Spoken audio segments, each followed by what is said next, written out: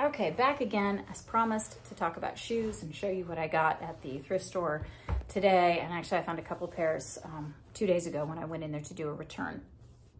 A note about buying secondhand shoes. There's a lot of junk out there, just like with clothing too, there's a lot of junk. And we go back to this idea of letting your hands kind of figure out what you have. If you can practice your sensory abilities, although if you saw last video, I was like, this is totally silk, and it was totally polyester. So it's not foolproof, but really kind of learning what real leather feels like, what real suede feels like. There's a lot of faux suede out there, and you can look at it even. You can feel it, and then you can look and you can almost see the woven kind of cross-hatching behind what is basically a brushed fabric. So just know what you are getting into. And then look, because oftentimes shoes will label what the uppers are, what the soles are, and what the lining or the insole is. So just to be aware, but let your fingers kind of be, and your eyes too, because you can usually spot, you know, that looks like vinyl, that looks like leather, but then you have to test it. And if you still don't know, you've really got to look for a fabric content. And if you can't find one and you love the item, then you just have to be okay getting the item and not knowing whether or not it's real. So the other day I came home with 2 pairs of shoes. One, I had talked about in a previous video that I tend to haunt the men's shoe section. And this really is for a couple of reasons. One, men's shoes tend to be made to last, much more so than women's shoes. And I have a size 8.5, 9 foot, which is about a 39.5 to a 40 European size. So in men's shoes, American, that translates to about 7.5 to 8. Usually people in that shoe size tend to be younger, which means they're still growing, which means they will have these shoes for a short period of time. They might not even wear them, and then they will grow out of them. So it's really a good place to check. What I did check was the men's store the other day, or the men's department the other day at the thrift store, and found these fun little numbers. These are Fry boots that zip up on the outside. Oh, and here's the other thing too. Sometimes employees at thrift stores will look at a shoe and it has men's styling, and so they automatically assume that it is men's, and then a women's shoe or a boot will wind up in there. This is a Fry boot. It's totally leather lined on the inside. So you can see that on the inside. It's got the zippers. It has the little Fry insignia here. It's got a leather sole, a little squared off toe, really fun and fabulous. And I think that they priced these accordingly, so they were about 20 bucks. But considering how much Fries usually cost and how long they last, I felt like I was stealing. The other pair that I got the other day were these, and I have been looking for dress boots. I've kind of have had these more clunky, like those Fries, work boot looking, rustic, vintagey looking shoes for a while. And I'm finding that there are times when I would like something a little bit dressier, and I just don't have anything right now. So I've been kind of keeping my eyes open for it. These are really pretty J. Crew dress boots with a heel on them. They look like they've had almost no wear on the sole. Really awesome. However, they're a size 10. Okay, shoe sizing. If it's an 8, 9, sometimes 10, and I looked at this and I was like, that doesn't really look very big to me. So I bought them thinking I was just gonna try them on and see if they worked. And they were a little bit big, but here's the upside. In dress boots, usually you have to wear a very, very thin sock. And if it's cold out, you will be potentially chillier. So the benefit of having a dress boot that's a little bit bigger is I can wear like my cozy Bombas socks under them and still have a little bit of room. And if there's too much room, you can insert something like this. And I do this with all of my old tennis shoes, my old sneakers. When I am getting rid of a really worn out pair of sneakers, I keep the insole. I just pull it right out of there. It's molded, it's got a little bit of an arch support in it, and I save these and I use them to stick in shoes that might be a half size too big. And so that's what I have done. I have put those in these J. Crew boots, and now they fit perfectly. And they're not so big that I feel like I'm tripping over my toes. So that was a really, really great find. I think these were $14. So I was super, super excited about that. So I went back today and looked for some things that were both for me and for my daughter, and she nixed all of the choices. These I'd never heard of before, so I had to look them up. I went ahead and bought them. These are really cute boots that have this, it says love on the bottom. They're also 9.5. They're a little bit big for me, but I wanted to get them and look them up. And apparently they are Ellen DeGeneres shoes. I didn't even know she made shoes. Apparently she also makes light fixtures, or at least her name is on the light fixtures. These have a little bit of a heel lift in the back. I don't know if you can kind of see, the heel goes to about here. It's like a little covered wedge heel. But I was really surprised at the leather on these. They're really, really nice, to the point where I was thinking these were going to be super expensive shoes. They've got awesome cushioning in the bottom. This is the other thing you want to do with shoes. Make sure you get your hand all the way in there, because shoes sometimes start to flake on the inside, and you will be able to tell that if you get your hand in there. And look at the bottoms. They've never been worn, never been worn.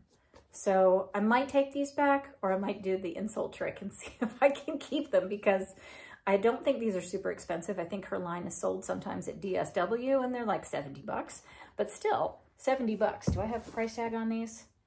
10. So brand new, $10, $70, $10, $70. I would go for the $10 personally. Actually, I did go for the $10. So I will look at those. This is a pair of boots that I bought for my daughter. These are Cole Haan with that Nike Air technology. And again, next to no wear on the bottoms. They are, I don't even know what size these are. What size are these? They're 8.5 narrow, that AA mark in there. So I don't think I could get my foot in there, but I was thinking that maybe she could, because her foot's a little bit smaller, and sometimes if you get them narrower, then that will work. But they're really cool, and they've got some really interesting like details that's in the back. They're, you know, they're going to be comfortable because they did that partnership with Nike, and all of their stuff that they made with the Nike brand became very, very comfortable. So those are probably going to go back, because I don't think anyone in this house can use them, or I could keep these and try to resell them. And these were $15. So in order to break even, I would have, my cut would have to be 15. So if I took them to a consignment store, for example, and they sold them for $60 and it was a 50-50 split, I would get 30, I've made 15. So that's an option. So I might consider this, hang on to those for a little while. The other pair of boots that I found today were these, and these are perfect. This is the other one I have been looking for, is a tall black dress boot. Nice and shiny, kind of this slightly almond toe. It's got an interesting detail here. It has a low heel. I'm not wearing a lot of heels. That brown boot that I showed you earlier is kind of an anomaly. This one has a textile lining, which you will see in shoes that aren't as well made. These are 9 West, so they're kind of a mid-range, but they've never been worn. They fit. The leather is really, really lovely. And here's this tactile thing again. I like the sheen. I like the feel of it, the hand of it. I like the fact that the zipper is in the back instead of on the side. That kind of makes it a little bit nice. I like some of the detail, and there is not a single scuff on this pair of shoes. So 20 bucks, perfect. Excellent. I have my black dress boots. Okay. These, let's see if these are the example that I was saying. So these are Clark's. I think that these are women's. Let's see what they say for US 9.5. Yeah, so they've marked them a 9.5. So that's a women's size, because these fit me. They're a little bit big, but they fit. Super cute. Oxblood little Oxfords with a little tassel fringe here. So cute. These are almost my equivalent of flats. I have a couple pairs of flats that I wear, but really, if I'm wearing shorts, this is a nice alternative to sneakers, or with jeans. I wear them with jeans a lot, and I like them. Some shorter skirts, some longer skirts. But anyway, so these are super, super comfortable. Clark's does a really, really good job of making the soles, the insoles of their shoes really, really squishy. I don't think these have been worn much either because the leather is super, super clean. There's no shading on the inside. Let me get the shoe without the price tag. So you can see there's no discoloration on the inside. So that's something good to look for. And these were $6.99. So I will probably keep those. These are a couple of things that I just got for my daughter. These are the ones that she was also like, meh. You know, these are Adrian Vittadini. Not super great, but for kids, you know, I was kind of keeping my eye open. $4.99. Those will go back. And these I really liked. She didn't. Vans slip-ons. I thought those were lots of fun. And they're this dark red leather that's perforated. And I thought it was really super awesome, but she doesn't like them. So I'll either throw those up on Facebook Marketplace and see if somebody else wants them for their kids, or I'll bring them back. Those were, how much were those? $6.99. And then finally, last pair, I've needed a pair of sandals. I absolutely trashed my neutral colored sandals this past summer, quite literally started pulling straps out of the soles. And I had to cut some of them, so it kind of looked intentional, but it really doesn't, and that's fine. But I'd had them for years and years, so I got some good use out of them. Anyway, these I thought were kind of fun. Fun little corky block heel, and appropriately enough, they're called Corks by Corkies, and they were really quite comfortable.